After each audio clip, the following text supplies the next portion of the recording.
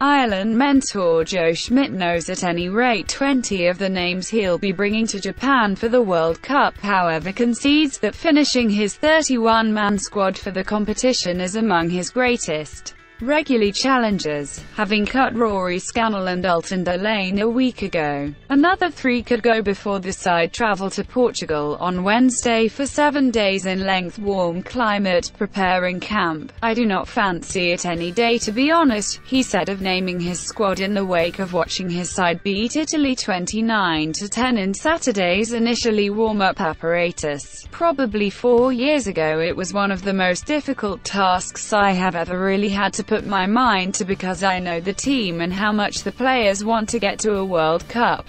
It is for Ireland, probably more than some other teams, where we need to perform. This year from the very start of the year that has had to be the target. It means the players want to be at the top tier tournament in the world. I think I could probably name certainly 20, maybe a few more. But the coaching staff will meet after having had a look at the game and have a chat about probably who we think is putting their foot forward in the best possible manner, and also look at guys who we're maybe chasing their tail and need to demonstrate a little bit more. If we think we do need to trim the squad a little bit, as harsh as it will be, then collectively we will make those decisions. Individually I will hopefully have time to meet with players. If not, then it is that phone call they do not want to receive and I do not want to really deliver." Andrew Conway, Dean Klein and Chris Farrell were among the players who squeezed their case on Saturday in a generally uneventful game, yet the fundamental argument in the fallout was shockingly wounds. Burglarized Herring, early, and Devon Toner, late, both stumbled off and were seen strolling openly after the game.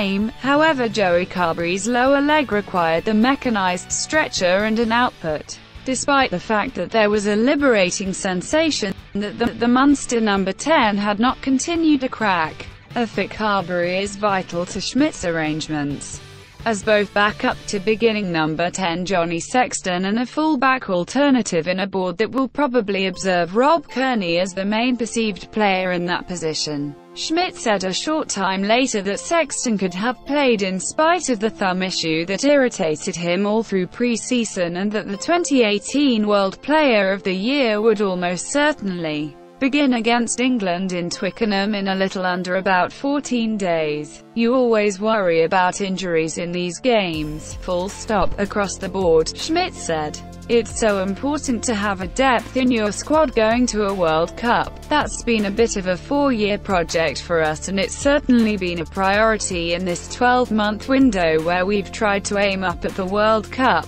Joey has not had the best of luck, and sometimes you can have that run. Teague Furlong had that run for a couple of years where he didn't play a lot and then he got into a rhythm and he's fine. So hopefully Joey will get through this ankle injury. Hopefully it's not too bad, and it might only be that he's off his feet for a week and he's back training and potentially still in the mix for England. If not for England, the Welsh game after that." Dave Kearney addressed Carberry after the game. "It's never nice to see lads going off the cart coming on, especially, obviously where we are at this stage pre-World Cup," he said. But chatting to Joey after, he says he isn't feeling too bad. He didn't hear any pops, which is good. The team for that England game will be named next Wednesday as the squad leave Portugal, and Schmidt conceded that there will be countless changes from the side that beat Italy, with the couple of surenesses to travel maybe kept down for the last warm-ups against Wales. "There'll definitely be a number of changes," he said.